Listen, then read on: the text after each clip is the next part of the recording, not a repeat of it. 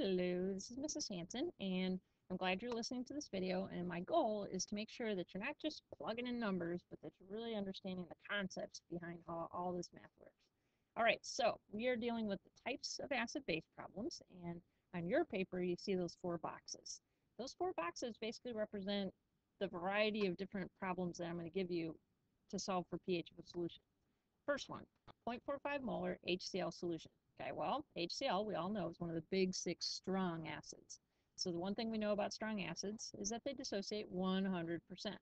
Now, regardless of what kind of reaction it is or what kind of acid or base, I want you to make sure you have a very clear idea in your head of what the dissociation looks like. Now, for an acid, of course, you can do it one of 2 ways. You can do the long version, HCl plus the water, and HCl is going to donate that H. You're going to make the hydronium, and then the conjugate base, Cl minus, is just left hanging out. Or you can do the shorthand. HCl simply dissociates, breaks apart into H plus and Cl minus. In both cases, we use the single arrow because this process happens 100%. So great question is, does HCl together actually exist? HCl together does not exist because it completely dissociates. In terms of the math, very easy. But I bet there's a little step that I included that maybe you didn't. If you take that 0.45 mole per liter molar solution of HCl, for every 1 mole HCl, you get 1 mole H plus. This is really important because H plus is really what makes an acid have its acid properties. So I like this step even though it really doesn't change the math numerically. So this is actually my H plus or hydronium, interchangeable, concentration. And now you can take the pH of that. To get the pH, it's the negative log of the H plus or hydronium ion concentration. So pop in that 0.45 and you get 0.35 for the pH. Little word about sig figs. This number has 2 sig figs. You don't count the 0, so 1, 2 sig figs. So therefore, the pH has 2 decimal places. Okay, so the number in front of the decimal never counts for sig figs. All right, we'll see some other examples of that in a minute. So there's my strong acid. Bing, bam, boom, done. Now we got a strong base example. A little bit more difficult because we're mixing 2 solutions. The 2 solutions both have strong base, okay? So both strong bases are going to dissociate 100%. All right, so in a nutshell, write out the reactions just like we did before. I would calculate the total moles of OH minus, so the OH from this solution and the OH from this solution, and add them together. So you have the total moles of OH minus. Then determine the total molarity of the OH minus in this mixed solution. So your formula would be total moles of OH minus from both solutions over the total volume, which would be the 100 plus 100.2 liters. Then you can calculate the pOH, because remember, this is the concentration of OH minus.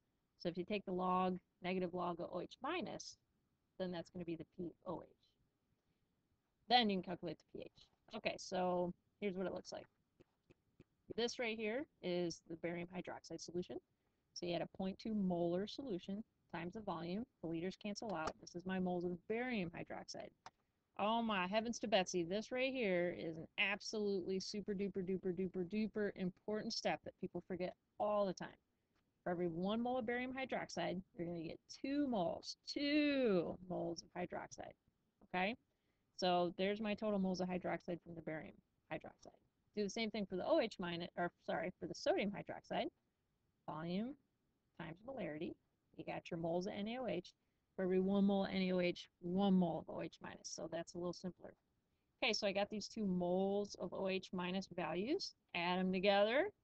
Divide by the total volume, 0.3 molar OH minus. The negative log of this OH minus is 0.52. Subtract from 14 to get the pH. See all these zeros? I just want to remind you in terms of sig figs that 14 is a totally exact, infinitely exact number. So it's really 14.00000 forever minus the 0.52. So 13.48 is to the correct number of sig figs.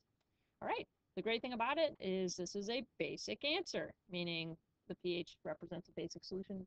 Just make sure your answer makes sense, okay, before you move on. All right. Now we get into the weak examples.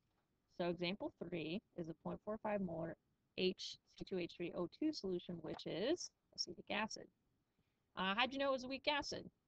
Well, it has that acidic hydrogen sitting out front, separate from the other H's, and it's just not one of the big 6 strong acids. So if it's not one of the big 6 strong acids, then it has to be weak. All right, so how weak is this weak acid? That is determined by the size of its Ka value.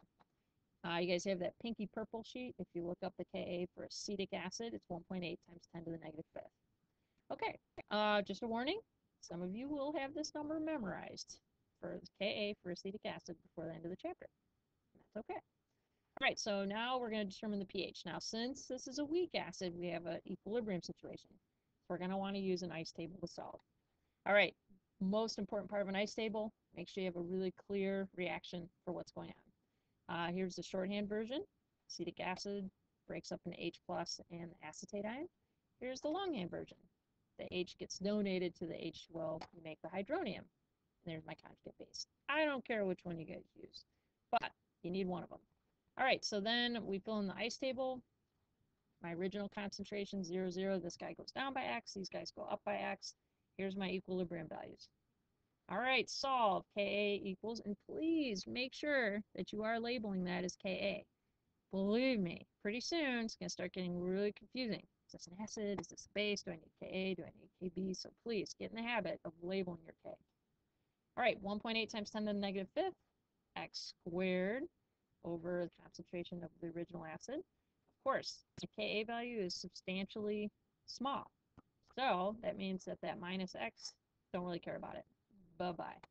Makes the math a whole heck of a lot easier. Solve for X, comes out to 0.0028 molar. That represents the hydronium, or the H plus. And please label that. That's so important. So then when you take the negative log of that, that is indeed the pH.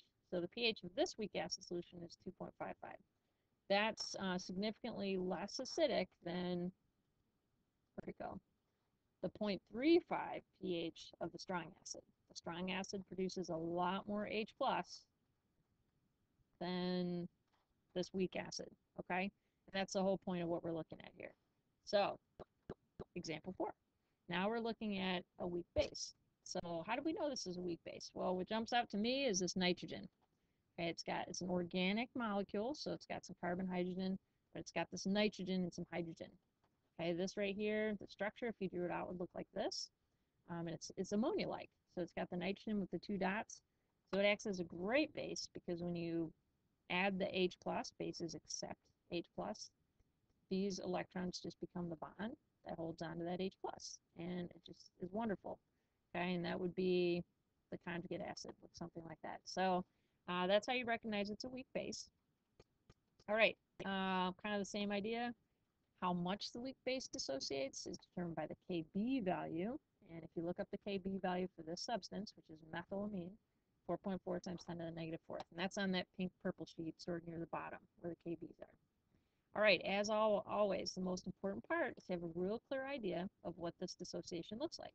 It's a weak base, so it's going to accept hydrogen, so you have to show that the water is present. It's going to accept hydrogen.